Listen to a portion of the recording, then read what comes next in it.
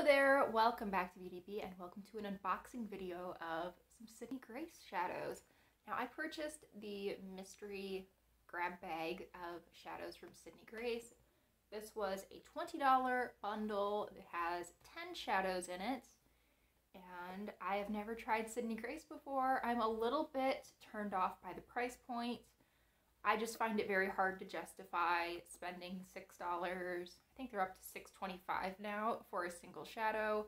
I don't use any of my individual eyeshadows quite often enough, I feel, to justify that, though I've only heard good things about their quality, so I'm really excited to get into it.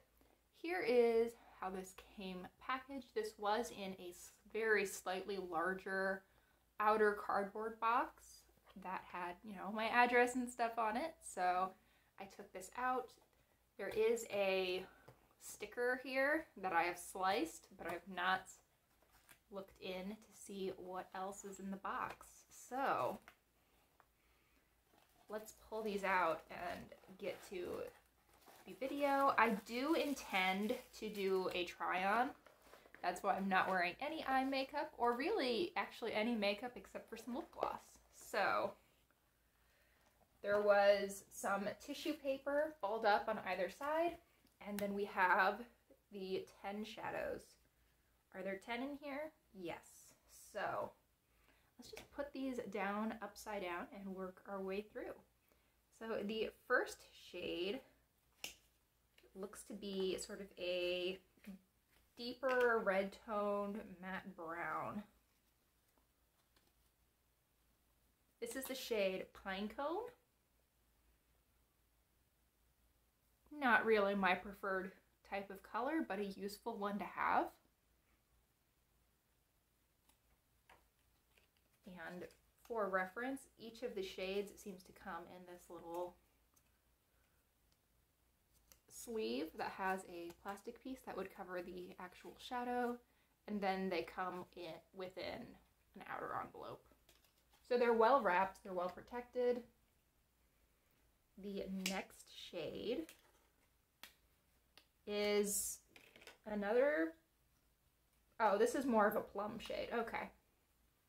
I was like, are these the same color? No, this one is definitely more plummy, whereas this one is a reddish brown. This is a matte as well in the shade Labyrinth.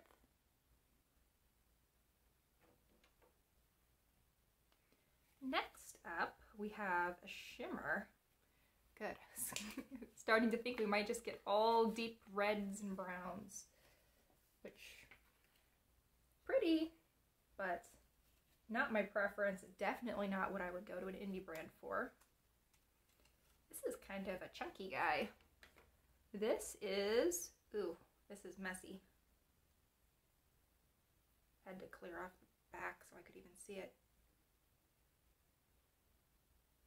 Delivered freely, maybe? I don't know. I'd have to do some looking. But this is a, how would I describe this? Sort of a plummy take on copper almost. It's a very interesting shade. I definitely do not have anything like this in my collection, and I'm interested to give this a go. It's pretty. Need to find something to set that on because it's a little on the messy side. But oh, and I didn't say this earlier, but I will swatch all of these after I've opened them up. We are very much sticking to a color family here. This next shade is more of a purple, but a pretty similar depth, I would say. This one definitely has some gray to it though, which I greatly appreciate. This is the shade Violet. Keep wanting to swatch, but I'm gonna wait so I can do that in a way that's more helpful at the end, so that I can put, the shades that look the most similar next to each other so you can compare. The next shade in here is another matte. This one is Simplicity. This definitely is like a purple toned brown, which that's interesting. I don't know that I have too many shades that are super similar. And I do love purple eye looks, so. All right, my neighbor opened their garage door, and that's always a very loud experience here, so I took that opportunity just to take the shades out of their envelopes so we can go through these a little bit faster. The first one that we have is a very interesting color. This is like a super deep blue. This is the shade Absolute Zero. It's actually catching the light a little bit better turned this way, I think.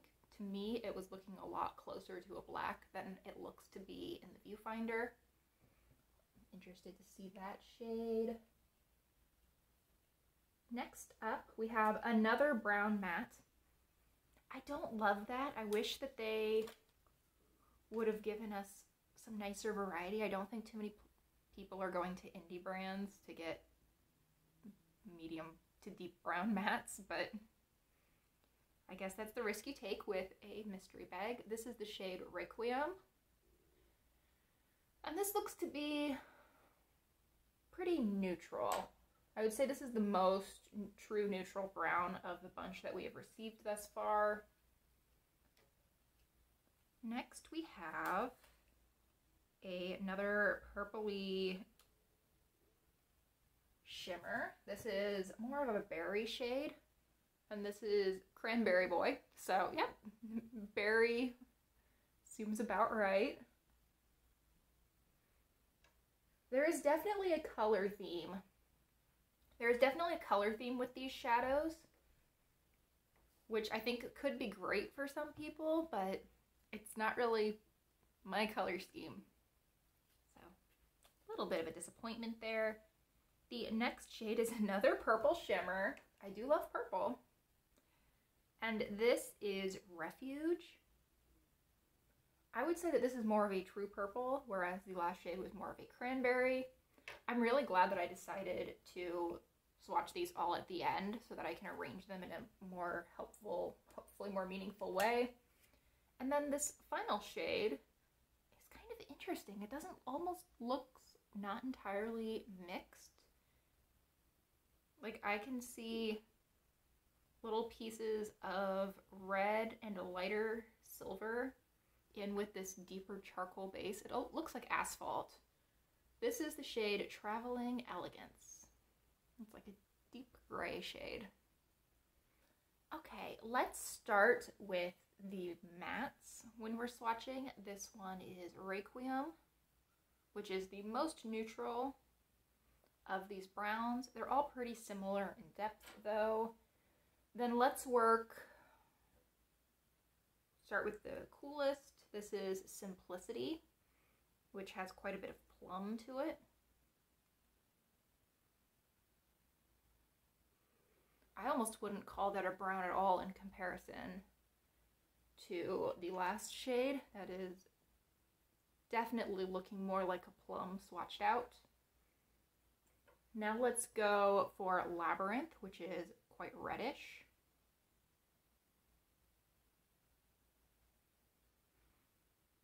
That's pretty. And then finally, we have Pinecone, which is the warmest of the browns. So everything here is of a pretty similar depth, I would say. Just, you know, add a little bit of red, add a little bit of purple.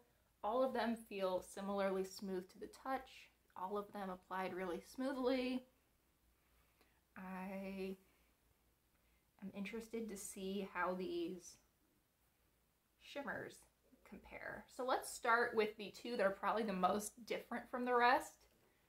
And that would be the gray, which was Traveling Elegance.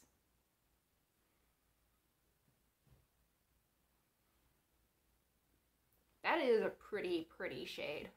I think that I have things that are similar, but it is pretty. Actually, I don't know, because this has a little bit of that reddish tone to it. which I don't know how well that'll really come across on the eyes, but that is present in a way that it's not in any of my other deep gray shades. And then we have Absolute Zero, which is that bluish color. Super pretty. I feel like that would be gorgeous over a black base. Don't know exactly how I would wear it, but very, very pretty. Sydney Grace did give the warning that these were going to be pretty deep, but I don't think I expected just how deep this set of colors was going to skew. Now to sort out these more purpley shades, we're going to start with Violet, which is more of a grayish purple. Oh, I will use the heck out of that shade. I don't have anything similar to that. That is a grayish purple, but it's a little bit deeper than like a lavender gray, which I do have a few times over and really, really enjoy. That I am excited for. The next shade is definitely more on the copper side. This might be one of the ones we swatched earlier. This is Delivered Freely.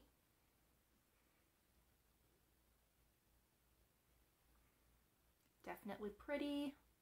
It's interesting how that's like a cool toned copper with some purple to it. That doesn't seem like a color that should exist, but it does, and it's very, very pretty. You know, these shades are looking a lot more different swatched out than I felt like they looked in the pan. There is almost like a deep sort of gray toned rainbow going on here, and I'm kind of into it. I was feeling pretty disappointed at first, but I'm kind of liking these shades. Next up, we have Cranberry Boy. I don't know why it's so funny to me that it's specifically Cranberry Boy, but it really is. So there is that shade. It is right in between a cranberry and a violet, I would say. Again, with quite a bit of gray thrown in. And then finally, we have Refuge, which is this purple shade.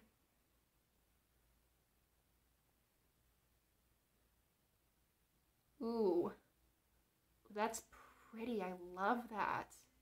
There was a little bit of an interruption there. My phone started buzzing, but I think that I just swatched this last color, which is Refuge, and it is so, so pretty. It's a little bit like Crayola 12 pack for my usual tastes, but in this purple, I'm so into this. I don't even know where to start.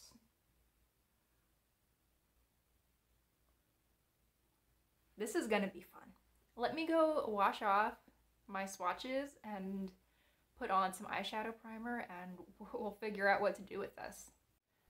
Okay, I have eyeshadow primer on. I've set my eyeshadow primer. And because I do like to incorporate some lighter shades into my makeup, and there's really nothing lighter in here, I've also pulled out my Lorac Fairy Tale Forest palette, which I wasn't really thinking about this, but the overall color story in here is not super, super similar to what is in these shadows. However, I feel like it is a really nice complement.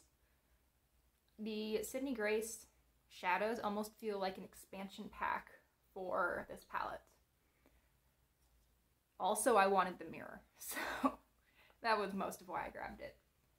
But let's start out building up my crease a little bit. I think I'm going to use the shade Labyrinth for this, and I'm just going to go into a small blending brush. I'm kind of afraid about how pigmented this might be, but we will see where this takes me. Okay, there is definitely pigment there.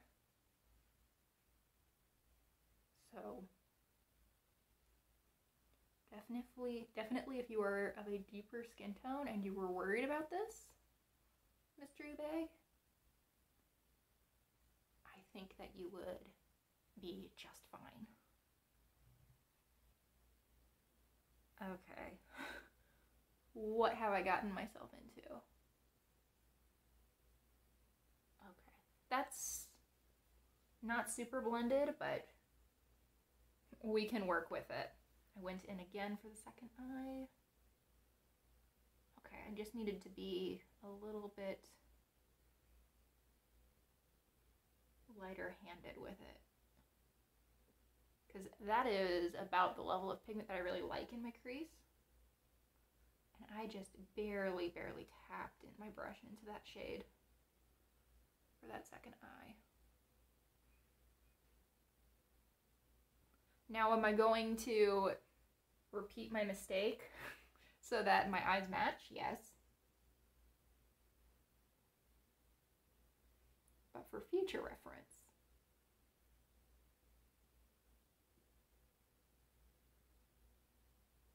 Okay. Honestly, that doesn't look awful. I feel like I'm being very dramatic, but I don't dislike how this looks thus far.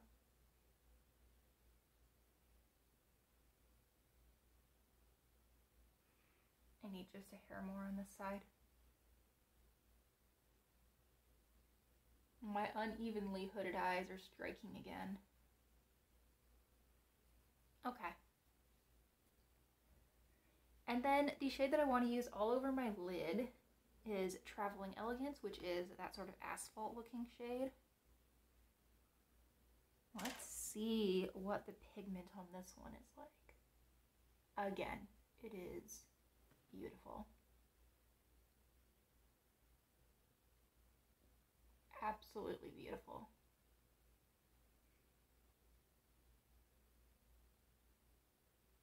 I almost think I would have been better off just trying to do a one shadow look with this one. However, that's not what I did. So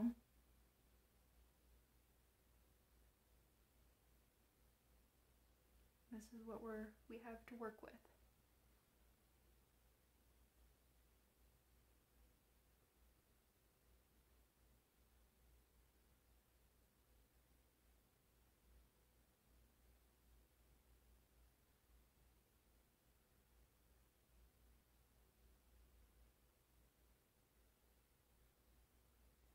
From how easy that is to maneuver with just my finger, I feel like that would make a really good one shadow look.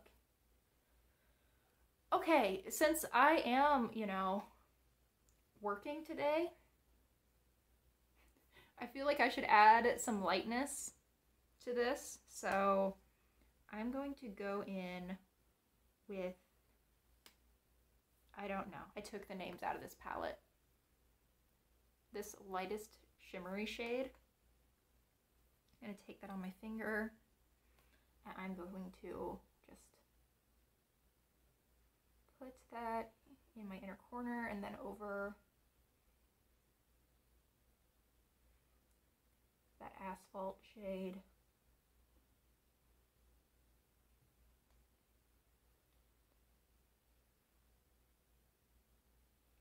I might be taking this makeup off, but it is looking really pretty. I like it. I just don't know that I really like it for work on like a Tuesday.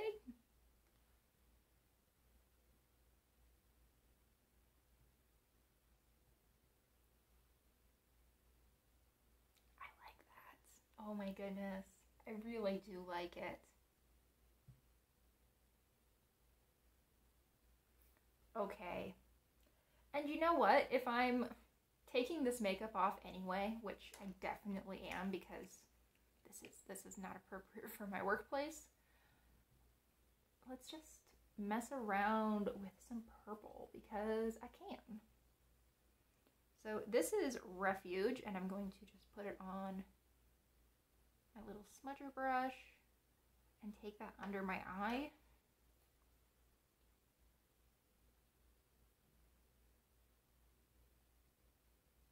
That actually pops really nicely. I think it really brings out the green in my eyes, which cool. I'm gonna have so much fun with these.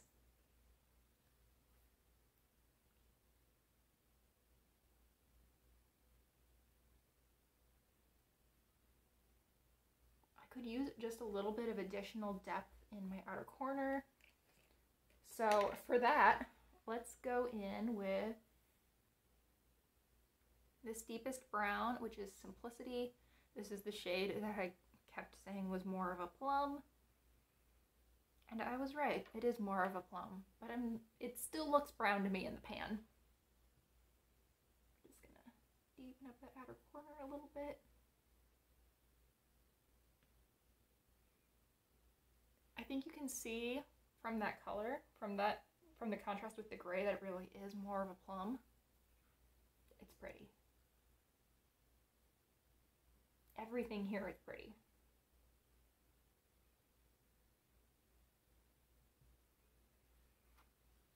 And same on the other side.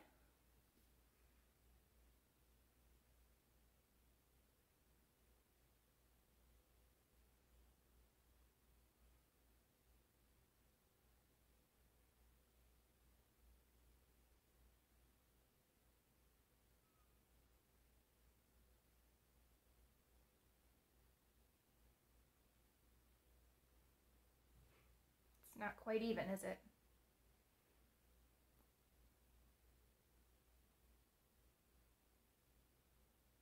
Okay.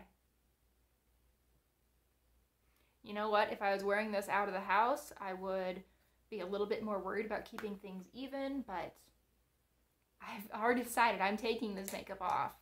So I am fine with where it's at.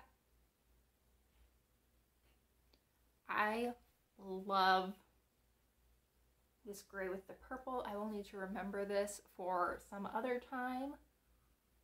It's pretty.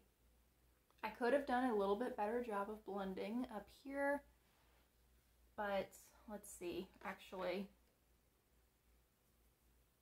Let's go in with this shade and this shade from Lorac. I feel like those are pretty similar in tone, but not depth to Cranberry Boy was. And yeah, that makes the blend look a lot better. So I've used it on this side, I haven't on this.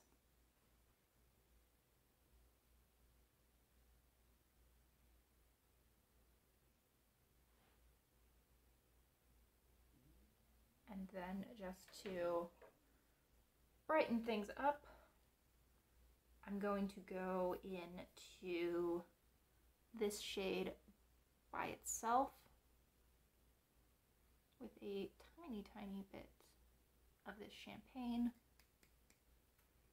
and use that on my brow bone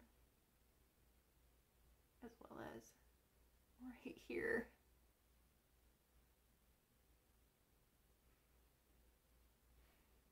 I do like that.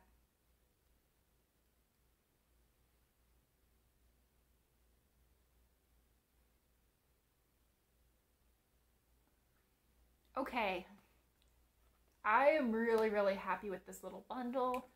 I was a little bit nervous at first when I started just pulling out what looked to me at the time to be some very similar like cranberry shades over and over, but swatched out, things are looking different.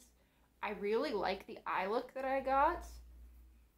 I mean, it could have been better applied, but I do like the combination of colors. And overall, I feel like $20 for these 10 shades was a pretty good deal. I think there are quite a few different looks that I could see myself doing with these shades. I do see myself actually using almost all of these shades. I probably could have done without this really warm orangey brown, but I know I'm somewhat in the minority there. Everything's really pretty. I think the quality seems to be quite good. I am really interested to continue to play around with these, and I think that if Sydney Grace were to offer a similarly priced bundle and maybe aim a little bit more at lighter shades, I would be all over that. So thank you so much for watching. I really hope you enjoyed today's video. If you have any questions that you would like me to clear up, I will at least try to answer them in the comments below. If you got this mystery bundle, did you get the same set of shades? I'd be really interested in knowing if there was some difference between bundles. Thanks again. Please consider liking and subscribing if you enjoyed today's video, and I hope that I will see you all in the next one. Bye!